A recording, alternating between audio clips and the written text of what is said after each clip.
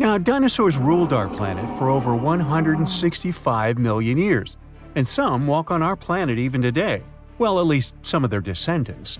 Our modern birds evolved from what used to be a scary group of meat-eating dinosaurs we know as theropods.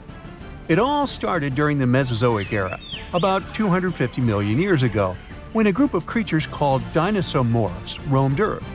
They didn't look like those dinos that might have come to your mind, like Brontosaurus or T-Rex, but that's the group dinosaurs evolved from.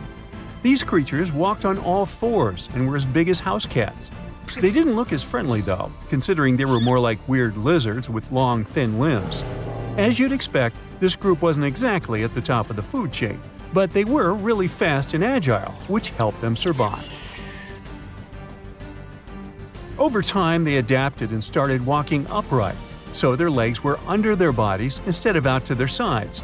And over time, dinosaurs started growing long tails and bigger leg muscles. Their necks became stronger to support the new position they were in, and they even got extra hip bones that helped them move faster and more efficiently.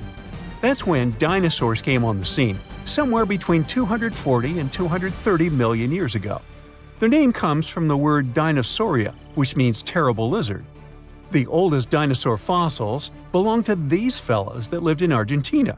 This one is even older, but we're still not sure if it's a real dinosaur or its relative, dinosaur morph. Now, considering the size of their ancestors, dinosaurs weren't large at the beginning, more like dogs or horses. There weren't many species back then, so if you could go back to that time, you'd see a bunch of reptiles walking around on two legs. But as time went by, they adjusted to different environments, and we got more interesting groups. For example, small and fast predators, like this guy. They all fall into the category of archosaurs, a group that also includes pterosaurs. Yup, their name may not imply it, but these are not dinosaurs. As some dinosaur morphs evolved into dinosaurs, they got certain advantages, like arms. They could do much more thanks to that. Some could catch prey using their hands, others could grasp branches. Now, the freedom they got by moving their arms later helped some of them evolve into birds and start flying. Dinosaurs were probably warm-blooded. It means they could stay active all the time. They didn't depend on the conditions around them like, for example, reptiles do. The latter are cold-blooded, and they have to rely on their surroundings to regulate their body temperature. Dinosaurs didn't rule the animal kingdom for the first tens of millions of years of their existence either. Crocs were at the top of the food chain back then. Then the Jurassic period hit, and new kinds of dinosaurs showed up, like those giant plant-eating dinosaurs, for example, sauropods. You know them, dinos with long tails and necks that could eat plants at different heights, such as Brachiosaurus. Allosaurus is another famous dino from that time you will probably recognize. Spikes on the tail, bony plates on the back, you know, good old Stegosaurus. The Jurassic period was that time when dinosaurs started to get bigger and bigger. Then the Cretaceous period came along, and finally these magnificent beasts reached the peak of their fame. That was the time when the mighty T-Rex took the throne and got to the top of the food chain.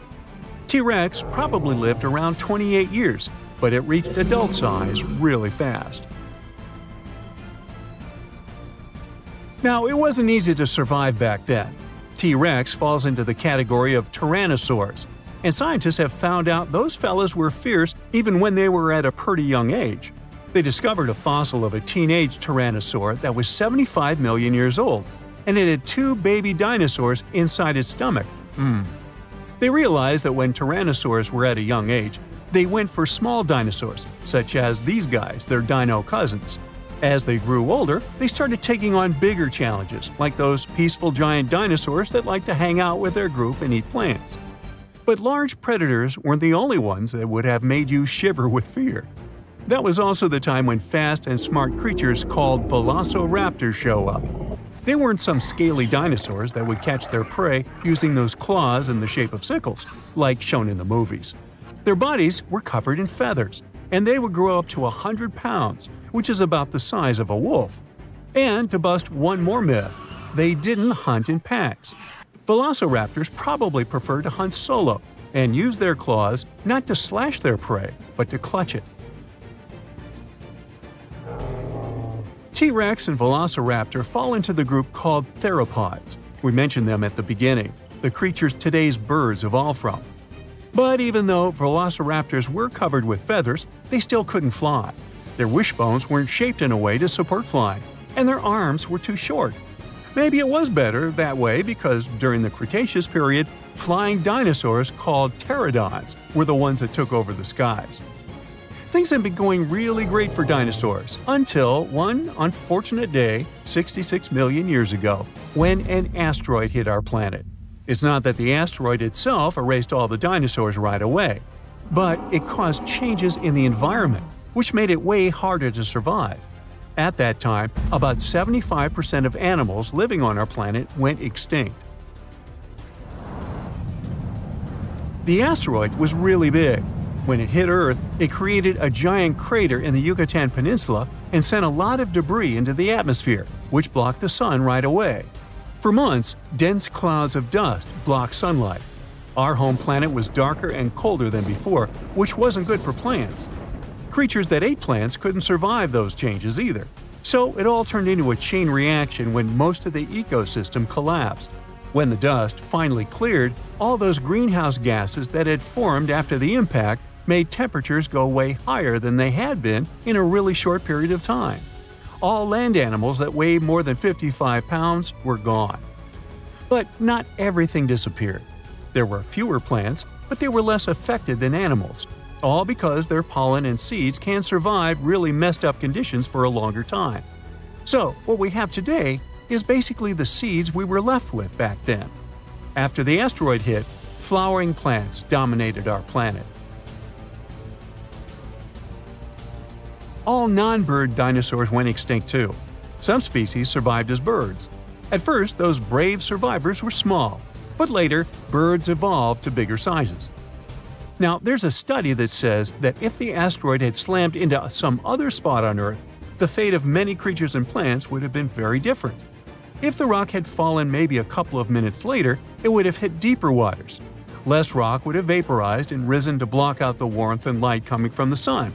In that scenario, we'd probably still have dinosaurs around. For example, Triceratops was one of the last dinos that had nothing in common with birds. If the asteroid had missed our planet, we would see some of them still roaming around, but since evolution never rests, maybe in a little bit different form.